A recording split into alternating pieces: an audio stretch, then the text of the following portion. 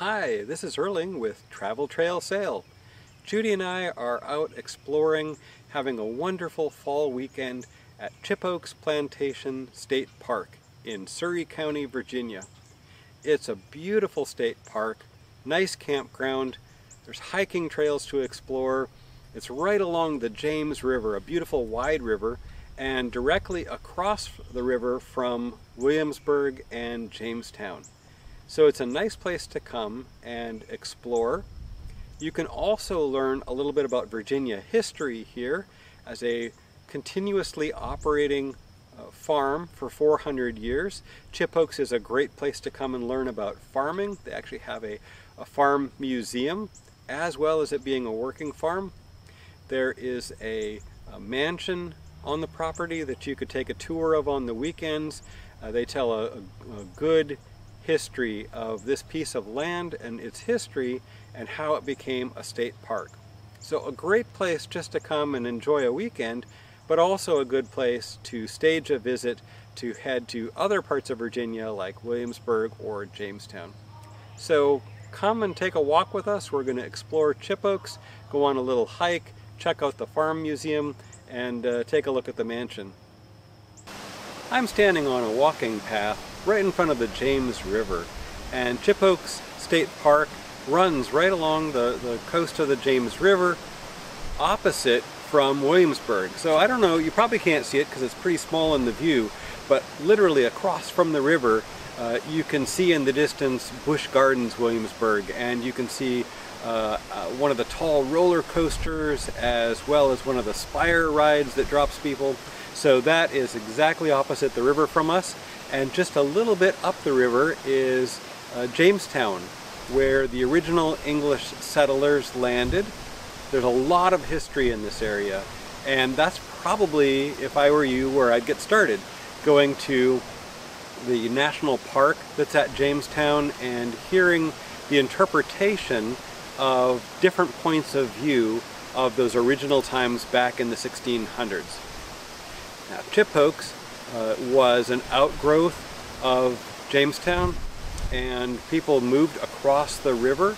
This is 400 years ago, and it was 1619, a pretty historic year for a lot of reasons, but this 500-acre piece of land was deeded to one of those settlers who came across here and started a farm. It is the oldest working farm, I think, in North America, and it's been continuously worked since 1619. So check out the history, start across the river at Jamestown, and then come over here to Chippokes and explore.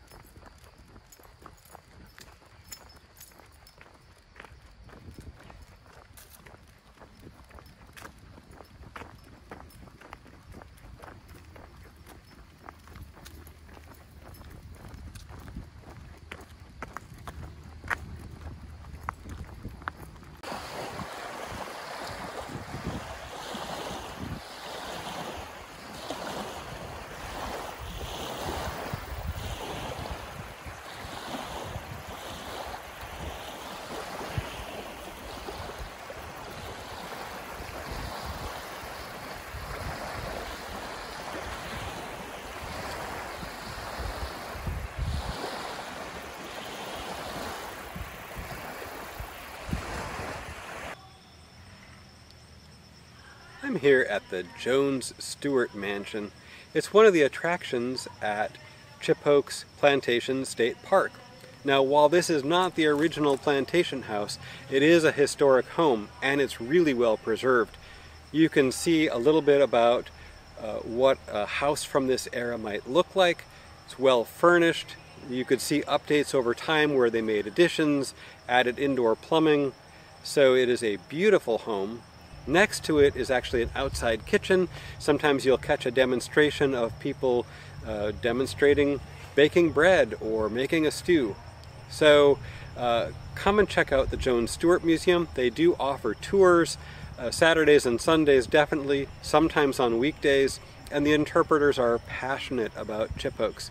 So they can tell you all about not only the mansion house and all the furnishings, the families who lived here, but also the history of this state park as well, how it came to be that this farm became a state park, and the history leading up to it for the last 400 years.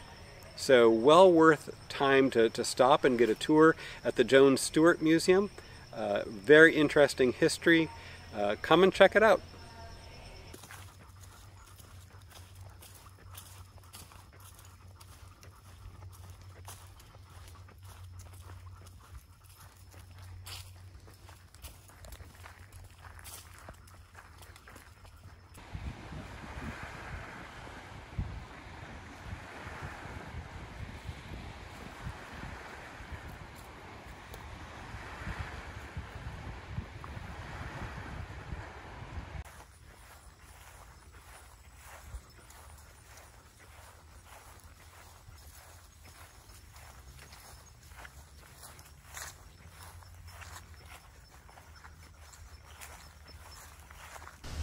I'm at the Chippokes Farm and Forestry Museum, and this is a really unique part of Chippokes. As an active working farm for 400 years, they have opted to create a museum to the history of farming.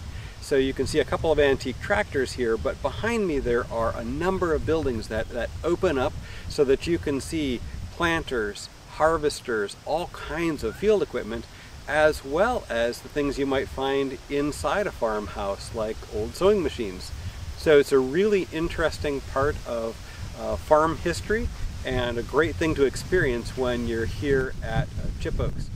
Now, right across the street from me is an actual, like a nice farm garden. So they have all kinds of plants growing, as well as chickens, donkeys and hogs and different animals. There is actually a cow pasture just up the road. So it's an active working farm, and you can experience just a little bit of not only current farm life, as well as farm history here at Chippokes.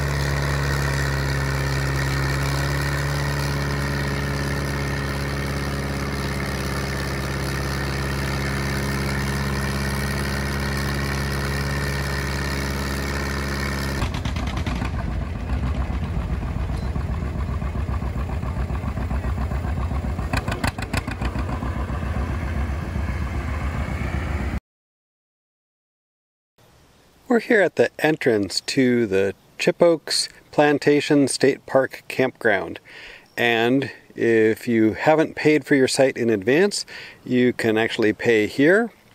Virginia residents, $40 for the first loop, sites 1 to 18, $35 for sites 19 to 50, $5 more if you're not a Virginia resident. Now, of course, you can go to Reserve America and reserve and pick your site. A lot of the sites are reservable, meaning you get to reserve your specific site. Some are first come, first serve, in which case, if you're coming in late, you could just go ahead and pay right there. Or you can check in at the visitor center where you can get maps and information. So we're going to go ahead and walk through. It's an older loop and a little bit more rustic, but the sites are still nice and large. They are gravel sites, and you can see that you get a picnic table, fire ring, water, and electric, and a variety of sites on this side. This one, site number 20, is marked as an accessible site.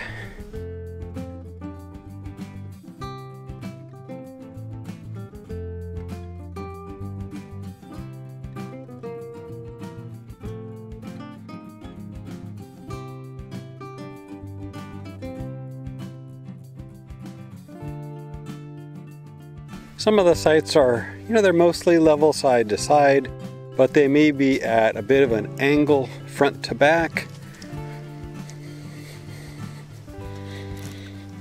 The ones that are reservable are marked with a yellow sign.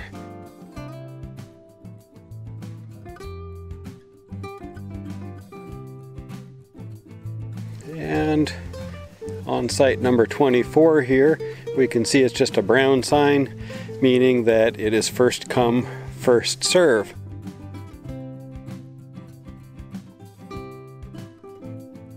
But you can see the site's gravel, a little bit steep of an angle front to back, but fairly basic state park campsites.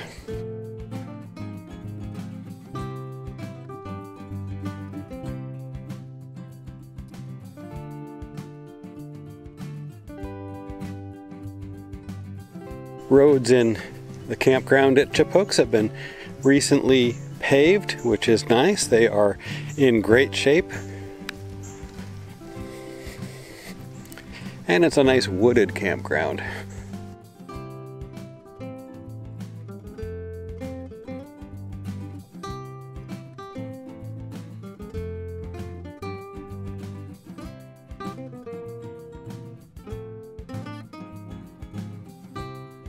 We are walking around here on a Sunday afternoon, just after checkout time, and you can see just about every site is now vacant. You shouldn't have a hard time getting a site in the middle of the week, but if you were to try and come on a weekend, every one of these sites was occupied all weekend. So you may want to think about reserving in advance if you plan on coming to Chippokes.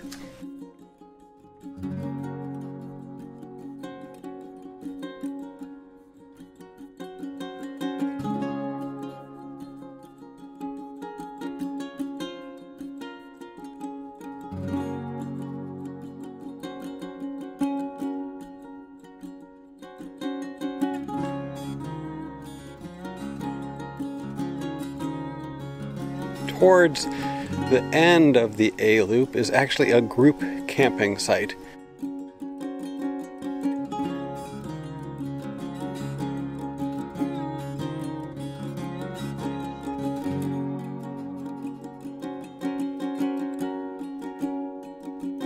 The group camping site does have a parking pad next to it that should be able to fit maybe 3 vehicles.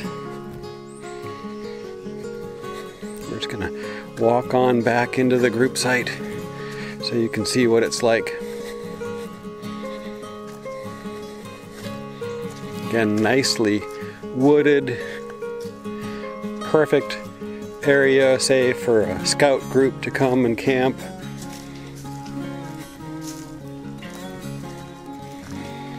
There are some picnic tables back in here. They do have power.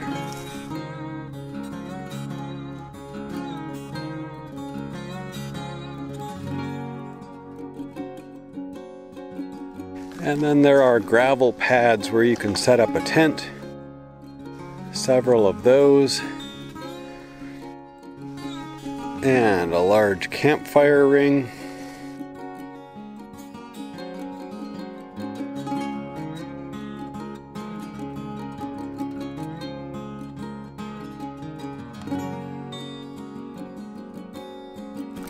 As well as you've got the regular campfire rings, but also the big stone one in the middle for a gathering in the evening. May want to do some skits or tell some stories.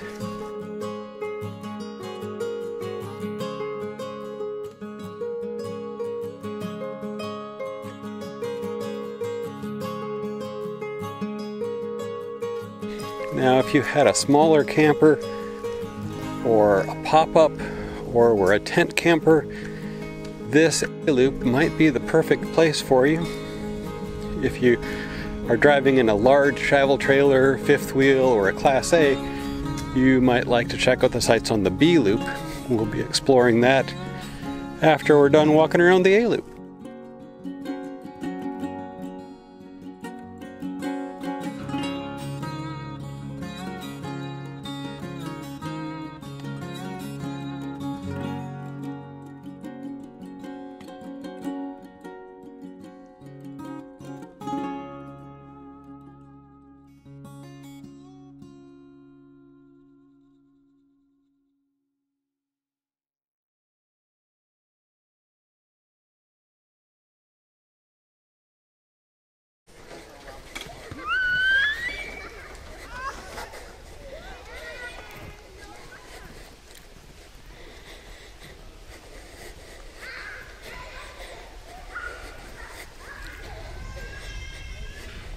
thing we enjoyed this weekend was just all the families out having fun. Kids riding bikes, playing games. People usually seem to relax when they're in the campground.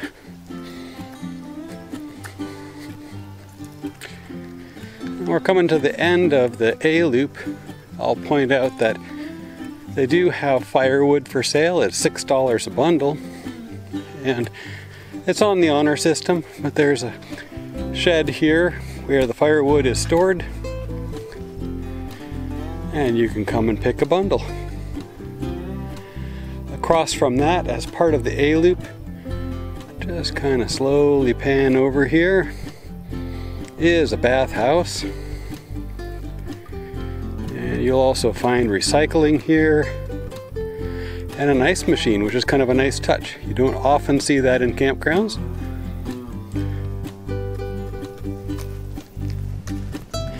Camp Host is set up right between A and B loop, so if you ever need assistance, you can always talk to the camp host. Now as we move over into the E loop, you'll notice that the sites are paved instead of gravel, which is nice. They are very level. You may need to adjust your camper front to back, but generally side to side they're extremely level. Around the edge you'll find back-in sites, and then in the middle there are pull-through sites. And I'm just gonna show you one of the pull-through sites here.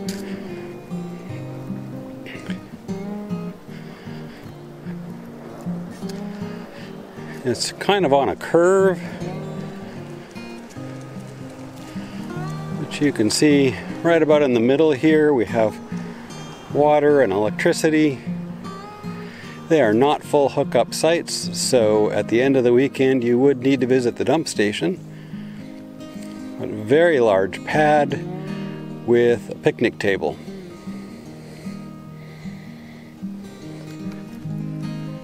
Now I'm going to turn around over here to Site 7. It's a back-in site, just to give you a sense of what a back-in site is like at Chippokes. Again, you can see it's a paved site, a little bit of an angle front to back, but level side to side. Water and electricity hookups. A large pea gravel area with a picnic table, campfire ring, lantern hook.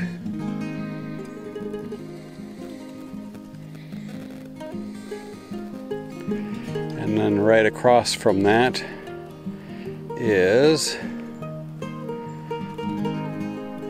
another long pull-through site. And I think you can see that fairly large rigs could be here. This weekend there were several large diesel pusher Class A's, fifth wheels, all kinds of rigs.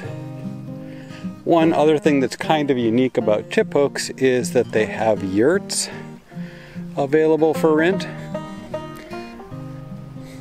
And a yurt is a large round tent, kind of a permanent tent that are built on a deck. Each yurt has with it, similar to a campsite, you're going to have water and a picnic table and a fire ring.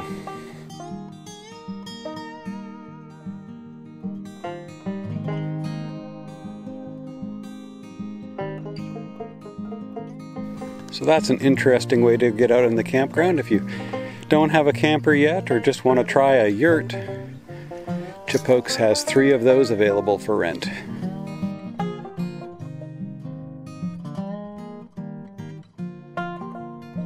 Most of the sites are pretty wooded. There's a couple that have a little bit less shade.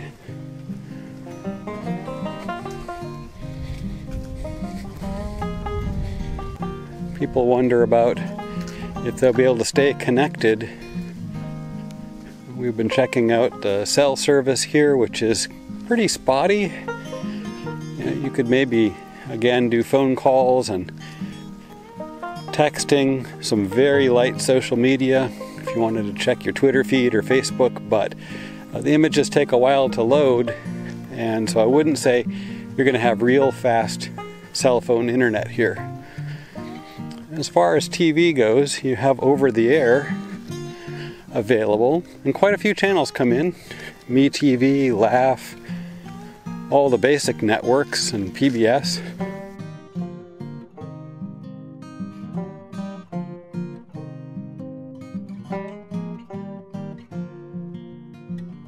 We spent more time, I think, here relaxing by the campfire than watching TV, but some folks like to know what their options are.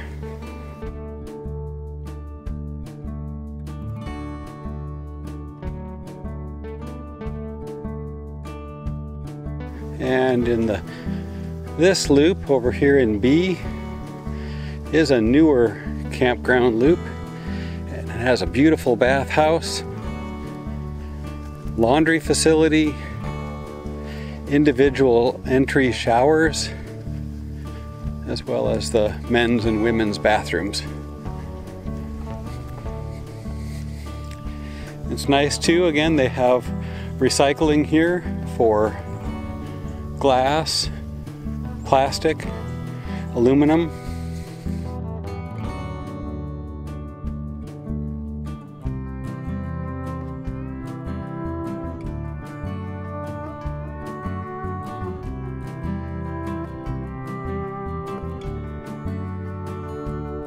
If you want to be close to the bathhouse, it looks like Site 16 here would be perfect for you. It's also listed as an accessible site. Nice, deep, back-in site. All the basic amenities that all the sites have. So much to do at Chippokes. Take a walk down to the fossil beach. Check out the farm museum. See some of the animals that they have there, the chickens and the donkeys and pigs.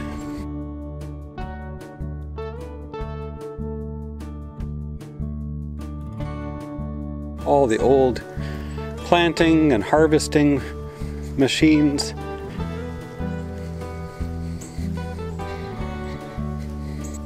So if you're looking for a somewhat rural feeling or farm feeling campground, but one that's close to things, a lot of day adventures you can take to Williamsburg, Jamestown. You could even head over to Busch Gardens for a day. Now you would have to take the ferry back and forth, so allow a little extra time if you're heading to that side of the James.